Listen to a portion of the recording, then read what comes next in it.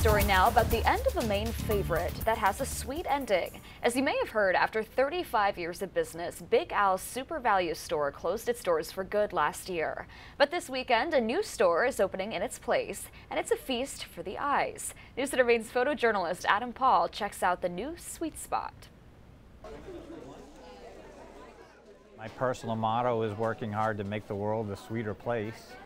I've known all along that the 98% of the population eats candy and the other 2% cheat, so I've known candy is a great commodity. It's a great product.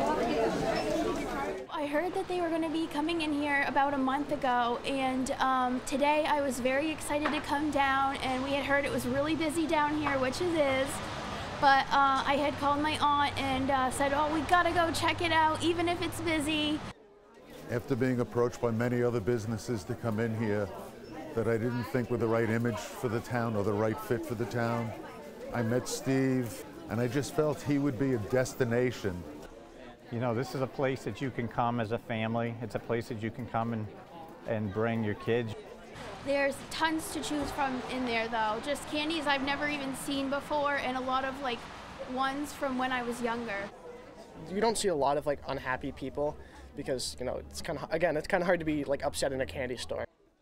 A teenage daughter walked up and laid her head on her dad's shoulder and said, "Thanks, Dad, for bringing us here." And it's like, wow, that is awesome.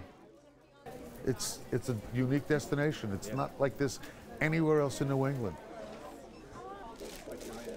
Sweetz and More, Route 1 Wiscasset, the place to be.